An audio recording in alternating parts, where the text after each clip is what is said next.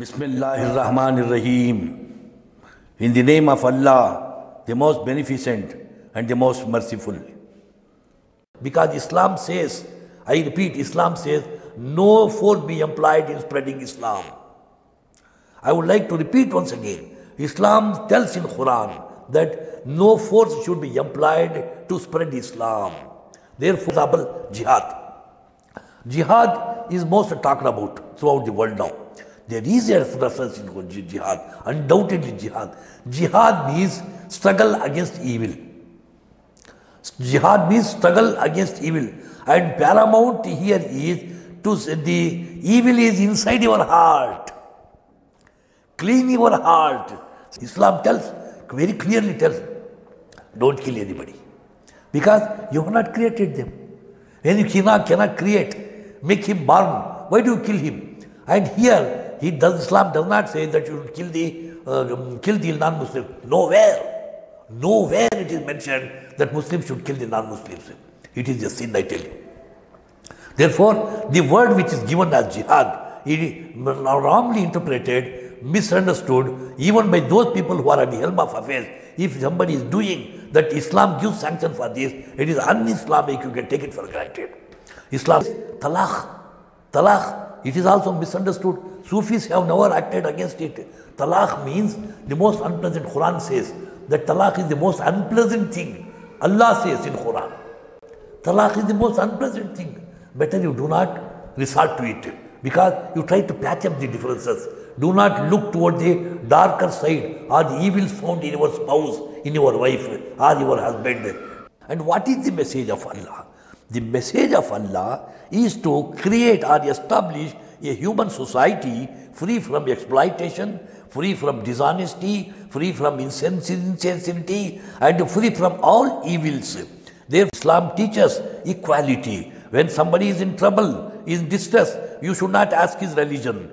You have to go to his rescue, whether he is a Muslim or a Christian or Parsi, it doesn't matter. They all belong to me. I have created them. No hatred towards any religion, no hatred towards any language, no hatred towards any culture, no hatred towards color or creed. Therefore, there is no superiority of a white man on a black man. Therefore, this message should be spread. Be honest, be truthful, be merciful, help the people, respect your parents, respect your guru, respect the elders, and work hard and earn your bread. Kaya kave kailasa.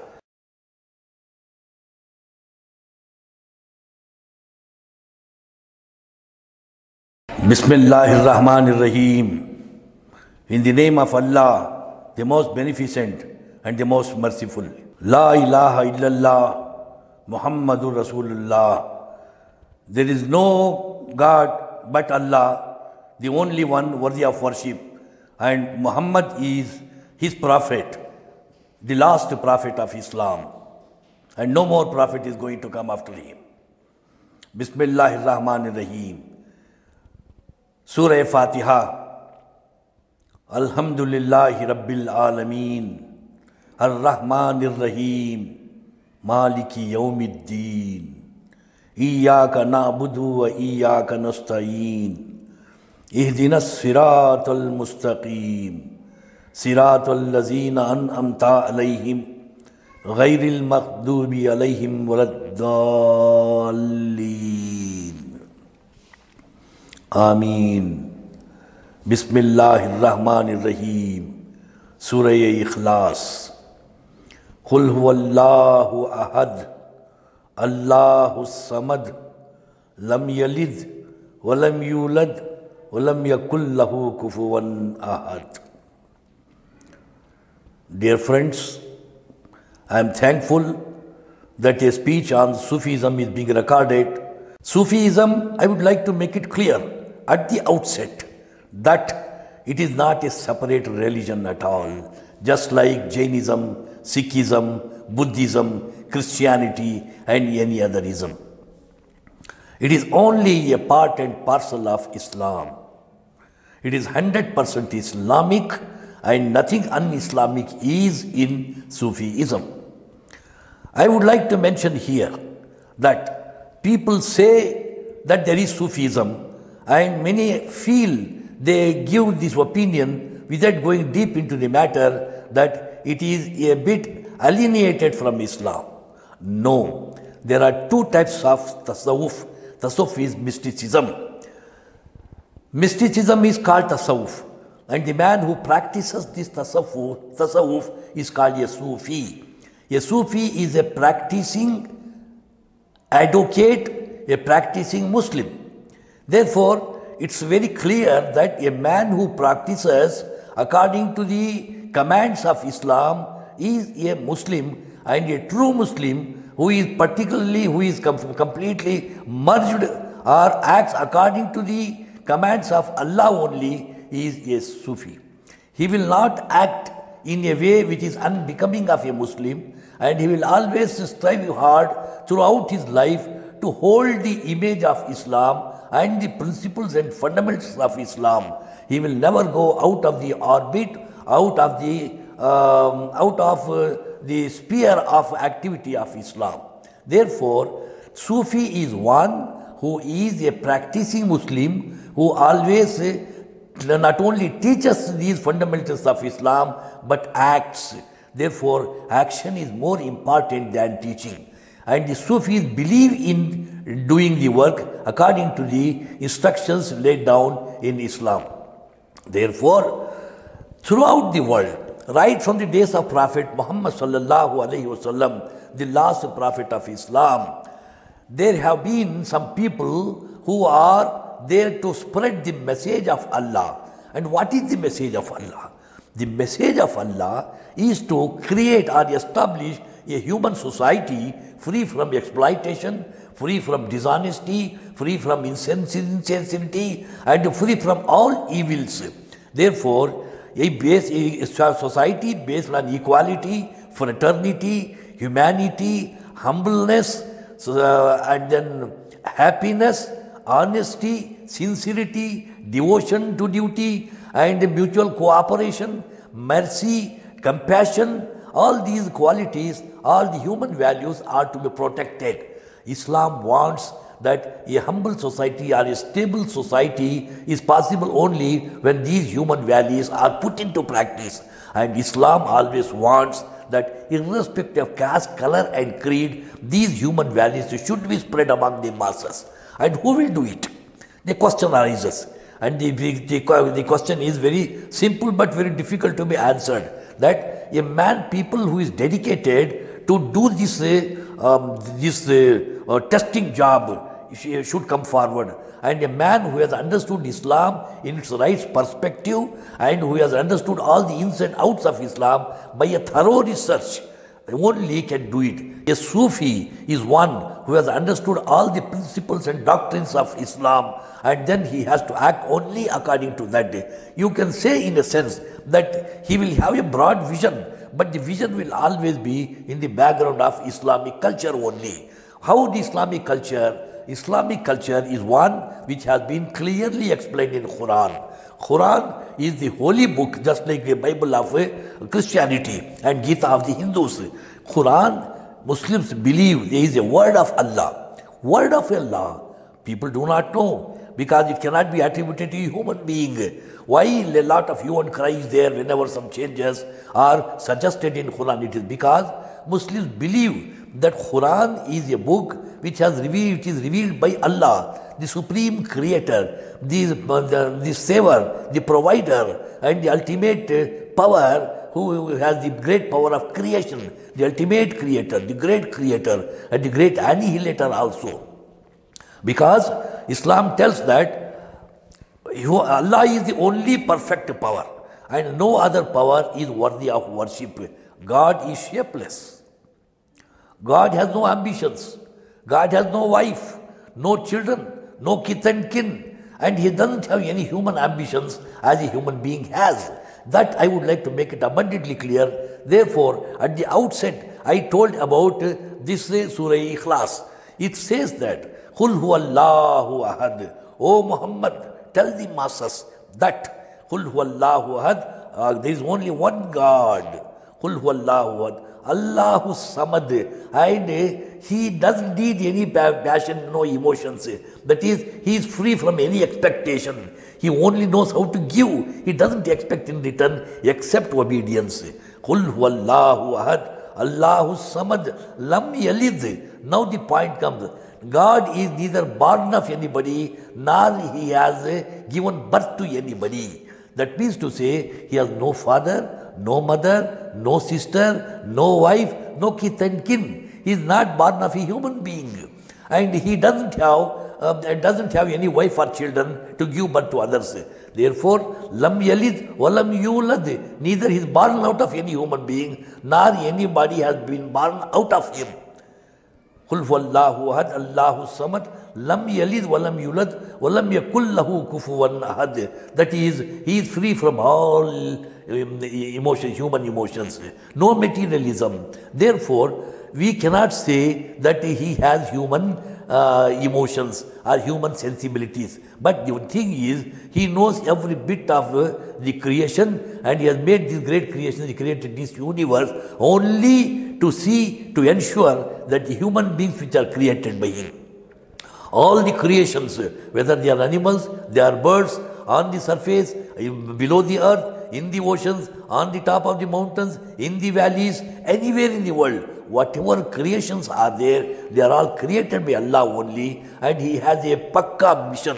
He has a goal, set a goal, and his ambition and his mission is to see that all these living creatures live happily. Therefore, Islam puts a lot of emphasis on taking care of all these creations, all living beings on the surface of earth, and that responsibility has been given to man. Man is called the Naib of Khuda, that means representative of Allah. That means to say, God is a businessman or a very great investor, and he has invested and made this big factory. The world is a big factory created by him, and naturally after investment, he wants a very capable person to manage the affairs. It is just like a human being. As a man invests a lot of crores and crores of rupees in his project, and he expects an excellent dynamic manager to take care of all these things so that his industry grows from time to time. And the people who work in the industry are also taken care of, and they are happy.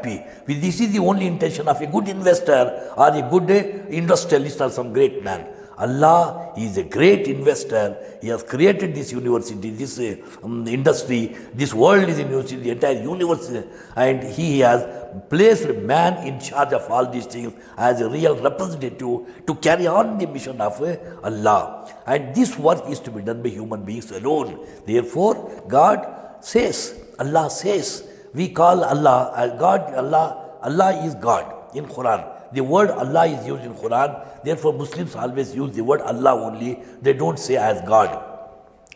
And that is His mission. And He has created the entire world. And He says that there is no distinction or discrimination between man and man. All are my creations only. But I have divided them into different castes and different dynasties and different groups, different tribes for easy location. That means to say, for easy identification. Some are in Japan, some are in Germany, some in Asia, some in India, some in Pakistan, some in other country. They are all divided so that they can live happily in the patches of lands, and there I have provided enough of things for their livelihood. They should work there. They have got their own language. They have got their own culture. They have got their own whims and fancies. But the ultimate aim is to pray Allah and to consider, to always hold this in high esteem, that there is only one God and we are all subordinate to Him and we should act. He has provided enough of material. He has provided intelligence. That is, man is blessed with remarkable intelligence. Man should use why this universe has been created. What is the purpose of creation of human beings on the surface of earth? It is only to understand the sufferings of people and come to the rescue, and irrespective of caste, color and creed. Islam teaches equality. When somebody is in trouble, is in distress, you should not ask his religion. You have to go to his rescue, whether he is a Muslim or a Christian or Parsi, it doesn't matter. They all belong to me. I have created them. No land, no hatred towards any religion. no hatred towards any language, no hatred towards any culture, no hatred towards color or creed. Therefore, there is no superiority of a white man on a black man. ना गोरे को काले पर फौकियत है और ना किसी और शख्स को. That is, color distinction is not there, language barriers are not there, religious barriers are not there. They all belong to the only one family, that is human family. You work with them as the siblings of a single family. They come to the rescue of another man. This is how you should always say, act like brothers, like with blood relations, go to the rescue whenever they are in need. This is, for this purpose I have created on the surface of earth. And now I have given a book. This is not the first book that God has revealed on the surface of earth. Adam is the first prophet of Islam, Adam and Eve. And since then, God knows when they were created. From days immemorial, and more than 1 lakh people have been appointed him, selected by him as his prophets. Who are the people who are selected? The people who are selected by him are from different parts of the world. In America, in Germany, in France, in India, in Sri Lanka, anywhere in the world. Good people, the best among the lot, blessed with highly intellect, with good characters only. They have been picked up from among the same group, from the same place. And then he has been proclaimed as he is my representative. And that man, whether he is Jesus, whether he is Moses, whether he is Noah, whether he is Joseph, whether he is Yaqub, whether he is Prophet Muhammad, these are the people, more than 1 lakh people, I have selected them. They are the best, noblest character. You cannot come across any type of, or even an iota of bad quality in them. Such people I have picked up. And these people, I have asked them to convey a message. The message to be conveyed to them and make them understand there is only one God and He alone is worthy of worship. Therefore, worship cannot be divided. Prayer, only one Allah is there. You bow your head only before Allah. And you ask for mercy only from Him. And you ask all your necessities only from Him. Therefore, I am the provider. Nobody else. All human beings get from me. If you don't go and ask any human being to give something to you, because I give to all the human beings. A human being cannot give to you independently. He should take from me and then give to you.